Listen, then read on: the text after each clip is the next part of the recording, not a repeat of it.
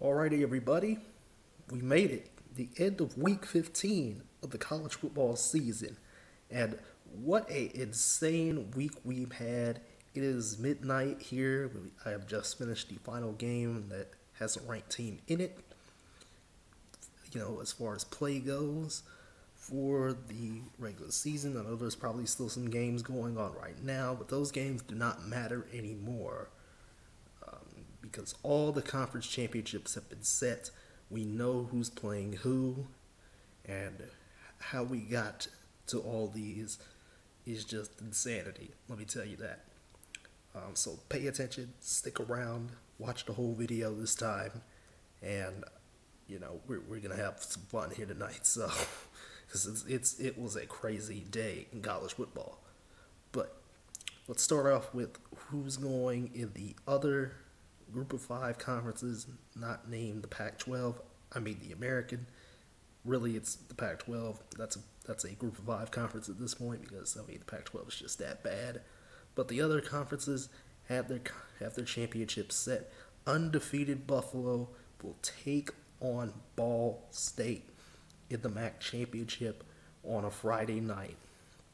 And that one's going to be fun. Jared Patterson has ran for 1,000 yards in 5 games, and I'm just like, wow, crazy stuff right there. And Ball State, they won with a field goal late, and then the craziest thing happened.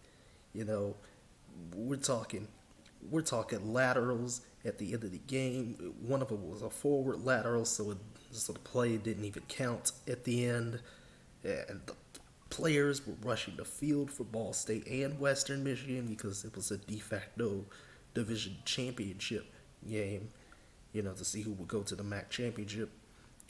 And it was just crazy. The ESPN Plus broadcast just decided to go completely out, like immediately after the game ended, and it was just crazy stuff right there. So, yeah, so it will be Buffalo. I'm not sure if they're going to be ranked or not coming into this week. The CFP's top 25, but I can assure you, gonna be one hell of a game in the MAC championship. It's always fun. In the Mountain West, San Jose State met Nevada in a matchup. Two teams that were fighting for a spot in the Mountain West championship game. San Jose State, they are still undefeated. Very surprised. They have matched, they are a 6-win team. Very surprising stuff right there. That is just crazy. They will take on Boise State. I don't know when that game will actually take place. That game has not been finalized yet. It should be finalized. Who's going to have that game and when, but it's not been completely finalized yet. I don't know why. And it should be, right after the Big Ten Championship, before the Virginia-Villanova college basketball game. But who knows? Again, I don't know how that's going to work, but we'll find out later on this week. And in the Conference USA, Marshall, because Florida Atlantic lost, earlier that week, Marshall was able to get to the CUSA championship game where they will be taking on UAB, who has repeated as the West Division champions for the 3rd year in a row. Sorry to UTSA. UAB's only played like 5 or 6 games, and UTSA has played like 10. But it was ultimately, the Conference USA's tiebreakers are kind of dumb. But you know what? It's fine. It's really fine. It's fine. And of course, most of these others have been set. The Ohio State thing, that was no longer an issue. We know it's Ohio State, Northwestern, the Big Ten. We know Iowa State, Oklahoma, Big 12. We know Alabama, Florida in the SEC. We know Clemson, Notre Dame, obviously, in the ACC. And Cincinnati, Tulsa, they didn't get to play, obviously, this week. Nor did Texas A&M, nor did Texas. They didn't get to play at all this week. So there was that. And the American Championship is set too. So Cincinnati Tulsa. It'll be at Cincinnati. It's rather unfortunate that Tulsa didn't get to host the game, but that's okay. Say okay. Tulsa can go to a New Year's Six bowl potentially if they beat Cincinnati. I'm not gonna talk and speculate about conference championships and stuff just yet, honestly, because you know, again, I'll talk about that on Monday. But now that we settle ourselves in, let's talk about Week 15. First things first, Northwestern put up a clinic on the ground against Illinois. 28-10, two runners went over 140 yards. Absolutely dominant performance by the Wildcats. They are riding high heading into the Big Ten Championship. As for Georgia, I don't know if they'll get to play their game next week because, I believe they're supposed to play Vanderbilt next week. But JT Daniels has this offense looking good against the Missouri team that shouldn't even have been ranked in the top 25. We all knew this. And Georgia put up 615 yards of offense on Missouri, just spanked them by 35. It was not close. You know, speaking of not close, how about that Crimson Tide offense? Mac Jones didn't even do anything. He didn't need to do anything. It was all Devontae Smith. A kickoff return for a touchdown really set the momentum up. You know, it was 3-3 for a little bit, and then Alabama put on a clinic. 49 straight points. Najee Harris went into the end zone a couple of times, too. And Alabama, undefeated. It's going to be fun against Florida for them, potentially, because they just put the beat down on Arkansas. So, what about the Pac-12? Well, Washington, Oregon got canceled. And by virtue of that, Washington gets to go represent the North in the Pac-12 championship. But Washington has issues with Corona Chan, and she is fierce. Also, canceled like a couple hours before the game even started, Washington State Cal. Pac-12, we got a problem here, buddy.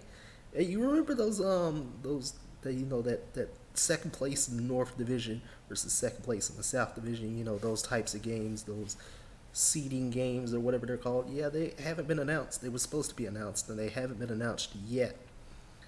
I don't know why. Doesn't make any sense. But yeah, Colorado had a chance to make it to the Pac-12 championship, and they needed some help with USC, but Colorado did themselves no favors. They were up 21-10. You know, Brendan Rice, Jerry Rice's son, had 2 touchdowns in this game. But Utah ran it up and down the field on Colorado and scored 28 unanswered and put the beat down on them. And thus, USC will take on Washington potentially in the Pac-12 championship. Either Washington or Oregon. And speaking of USC, they struggled with Chip Kelly and Dorian Thompson-Robinson, who I've loved to watch over the past couple of years, and the UCLA Bruins. 43-38, USC barely gets the W against the Bruins. Barely. We're talking barely. Because, UCLA had this game in the palm of their hands. They had a lead of 12 or more in this game. And it was just not meant to be. They blew it. They really blew it. You know, and it just does not make any sense whatsoever for Chip Kelly. I'm thinking, oh, well, this might be the time. You know, Chip Kelly finally has the talent and stuff that he needs to get UCLA up to a contender. But no, USC got the W. Clay Helton, and USC are undefeated. And here's the stupid thing. Y'all remember ESPN's FPI, right? Yeah, I don't know where in the world it's thinking, you know, hey, USC has a chance to slip into the college football playoff. That's probably not happening. Pac-12 champion is going to the Fiesta Bowl, probably. That's probably going to happen. So, there's that. And also late, obviously the game I just finished, BYU San Diego State. BYU gets the W. Zach Wilson concludes his regular season along with the rest of the guys out there in Mormon Town, Mormon country out there at BYU, you know.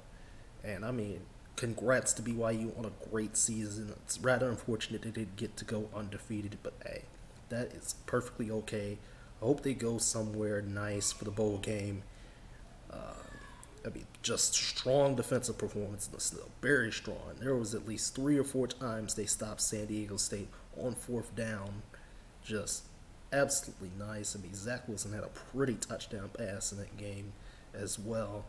So, and I haven't talked about the other the team that beat them yet. I forgot to mention them in the preview. Coastal Carolina, who's still ranked 13 right now. That is going to change this week, obviously, because of some upsets. But we'll talk about those. They had to come back late, against Troy. 45 seconds. They took only 45 seconds to, come back from a 3-point deficit and beat Troy. Good for them. They are still undefeated. They won 12 straight games, heading into their big-time rematch with Louisiana. Oh man, that's going to be fun. It's a shame. It really is a shame that I don't think I'll be able to see this game. It really is.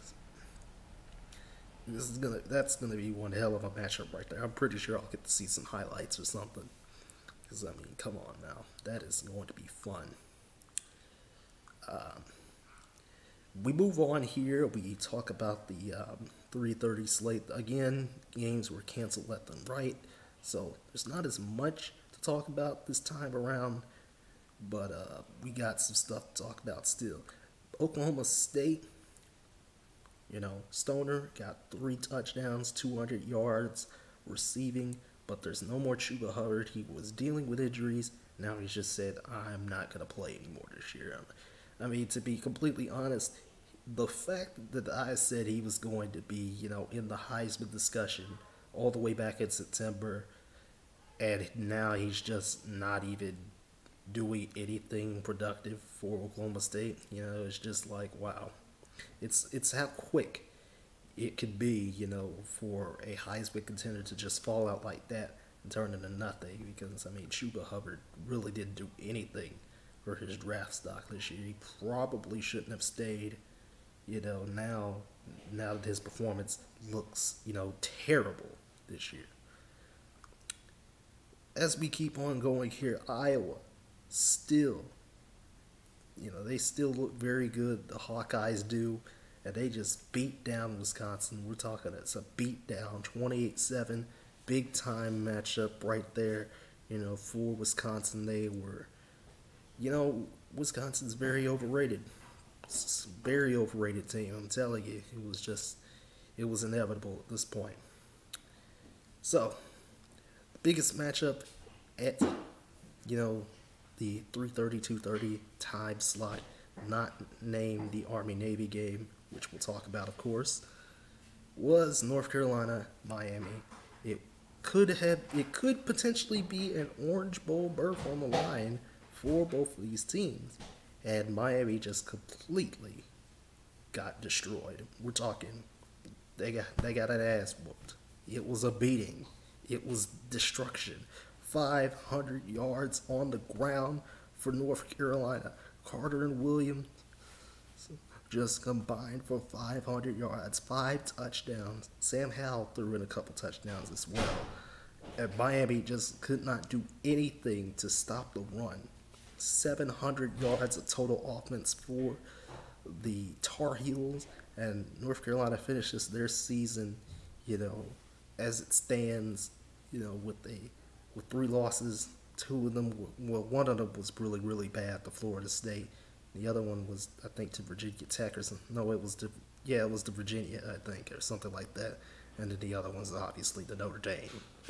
But yeah, Miami is completely out of discussion now for, New Year's Six bowls and stuff like that. North Carolina could potentially have a hand in getting to, maybe the Orange Bowl or something like that. And Miami's just out of the discussion and stuff like that. So nothing could prepare, Miami fans for anything other than just absolute embarrassment. This was embarrassing by the Hurricanes. Just disgusting. You only put up 26 and you got blown out by, you let 62 points get put up on you. Pretty disgusting. But the biggest upset of the day, obviously, was LSU and Florida. Max Johnson, freshman for LSU, freshman quarterback. Coach O was angry, last week with that Texas A&M game. Very angry. And obviously his anger got through to the Tigers because LSU did just enough. Kyle Trask still had 4 touchdowns in this game, but LSU did just enough on defense. They picked him off a couple times. They kept the ball away from Trask, and the fog really helped too. The fog really helped in this case too. But the stupidest play of this game, and the one that changed the tide for LSU to get the game-winning field goal and for Florida to miss their field goal to tie the game, was a thrown cleat. I'm serious. A Florida defender, I forgot his name already, but he's gonna be feeling the after effects of throwing a cleat and getting a unsportsmanlike penalty called on him. Mr. Wilson, I believe. You don't throw cleats, obviously. You don't just throw someone else's cleat like that. It doesn't make any sense.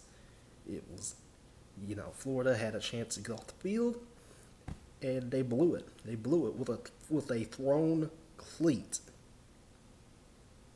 In college football playoff, you can throw all that out the window for the Gators. So, last but certainly not least, the game that originally was supposed to be by itself today was the Army-Navy game from West Point. For the first time in a long time, about 70 years, 70, 80 years that it's been in West Point. And, well, very defensive, foggy game, mostly for Army. This was a big, big win for the Black Knights, and they have won 4 out of their last 5 against Navy. And, they get to play Air Force next week for the Commander-in-Chief's trophy as well, and did the bowl game, the Independence Bowl, right after that. But, man, what a defensive performance by Army today. I'm telling you, there was just so many mistakes that Navy made. They could not run the ball when they needed to. The Naval Academy could not just, they couldn't run. They had R-Line in at quarterback. They've used 3 quarterbacks this season, Navy has, and R-Line was the one that got it for the day. And Tyler for Army was the 4th starting quarterback for the Black Knights. So a lot of topsy-turviness as far as quarterbacks go, but Army did enough on offense. I'm telling you, man, it was just great to see the flex bone in its purest form. Not a lot of triple options, a lot of QB keeps, a lot of, a couple of load options thrown up in there, and a couple fullback dives thrown up in there as well. And there were some big passes, big plays made by Army's defense, especially that fumble and the safety that they got on Navy, because Navy ran a wingback reverse play that just went totally unprepared. That was just a terrible play, god-awful play. It didn't make any sense, because Navy was only down 10 at that point, but I mean, come on. It was just rough for the midshipmen today, and glad to have seen this game once again for the 9th year in a row. And hopefully it will be back in Philadelphia next year, and so we don't have to, be on the campus, by the Hudson River and stuff like that for, like it was this year. But yeah, so what have we learned? This is going to be another long video today. I can already imagine. But we've learned a lot of things. Florida is out of the playoff discussion. Miami is probably out of New Year's Six consideration. And it gives an opportunity, even though it is absolutely undeserved for Iowa State to have an opportunity at the college football playoff. It gives undefeated Cincinnati even more of a chance think they need a lot of help. Cincinnati does. Iowa State does too. Texas A&M not so much help, but they need help. I think the benchmark will be cut off at Cincinnati. The whole Georgia-Florida thing really doesn't even matter anymore because Florida and Georgia have 2 losses. Oklahoma, despite the fact that they performed well early in the season, they're out of the discussion as well. Indiana's only, big claim to fame was lose to Ohio State by 7 points. The Wisconsin win doesn't look very pretty now. It really doesn't. And I wonder what in the world the Big Ten's, what their, cross division, second place, third place, fourth place games are going to look like as well. I'm sure those will be announced soon as well. But we know, all the games and stuff like that for, this for this conference championship weekend. And it is going to be one hell of a show, let me tell you that. Going to be one hell of a week. We got top 25 matchups all over the place. And it's going to be a crazy Saturday. I will admit that. And I don't know how I'm going to balance all this out. Because there's a lot at noon. There's only one game at 3, and then there's the 2 to finish it off at night. So there you have it, everybody. Hope you guys stayed to the end. Stick around because there's been a lot of stuff that's happened. Oh, and one more thing, I believe we do have another team that has been selected to a bowl. As we know, Army got accepted to the Independence Bowl. UCF, I think I said last week, they were going to the Boca Raton Bowl. Now SMU will be going to the Frisco Bowl. And that will be on a Saturday night on ESPN2 instead of ESPN. Probably because of basketball or something like that. But yeah, there you have it, everybody. Big Boy Variety saying so long. See you in the next video. And that will be, probably Monday. And I'll talk to y'all later. Peace.